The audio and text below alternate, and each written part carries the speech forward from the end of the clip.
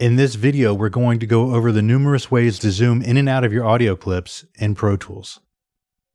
First, let's look at the cluster of zooming tools in the top left-hand corner of Pro Tools. On the left and right of this box, you have two arrows. If you left-click on those arrows, you can zoom in and zoom out of the audio clip.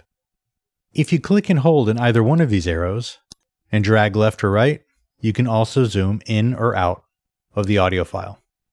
You can also click on these buttons 1, 2, 3, 4, and 5.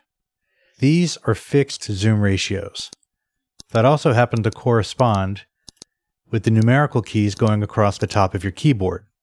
So if I type in 1, 2, 3, 4, or 5, these will also zoom into and out of the audio clip.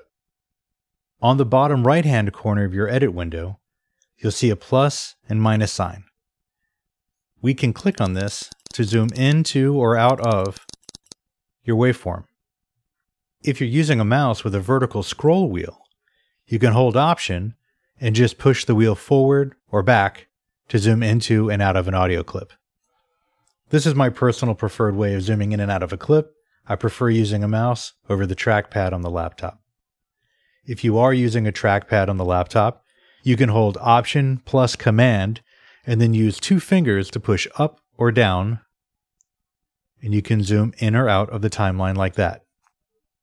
If you'd like to only use your keyboard, you can also use your R and T keys. If you tap T, you'll zoom in, and if you tap R, you'll zoom out. There are a ton of ways to zoom in and out of your waveform in Pro Tools.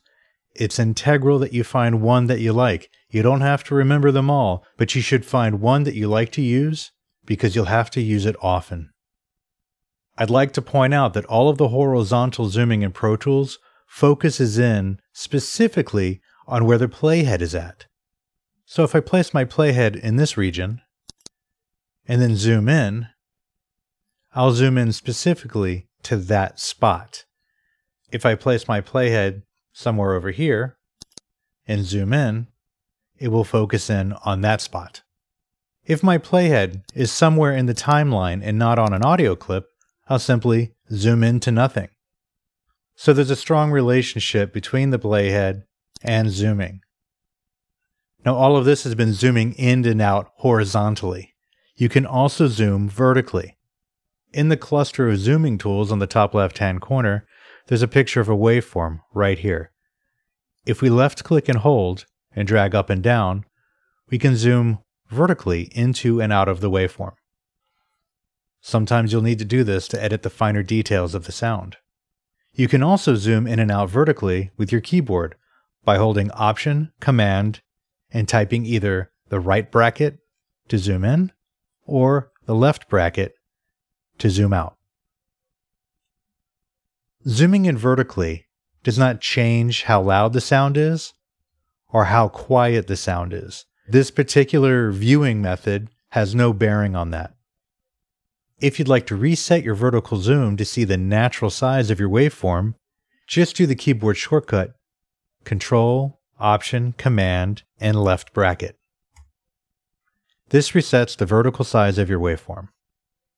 Some common zooming mistakes are zooming way too far out and not being able to see your waveform at all. Sometimes people will do this and feel like they've lost their waveform or there isn't any audio in their project, when in reality it's there. We're just zoomed so far out we can't possibly see it. If something like this happens to you, just hit Return on your keyboard to place your playhead all the way to the beginning of the project and start to gradually zoom back in. You'll see that your audio is somewhere in your project. Another common mistake is the exact opposite, where people zoom in really far, then all of a sudden they can't see to work with anything, and if I hit play, morally, intellectually, the waveform is zooming by so fast I can't possibly hope to work with it. If this is the case, just gradually zoom out until you can see your clip. When you're editing, you're frequently going to be zooming out to place your clips in time on the timeline in relationship to other audio that you're editing. When you're editing the specific clips, you'll be zooming into them to make critical choices on the waveform. So as you're getting comfortable with the interface, you should find a way to zoom in and out comfortably and repeatedly, because you'll be doing this with every single edit with every single project. And that's how you zoom in Pro Tools.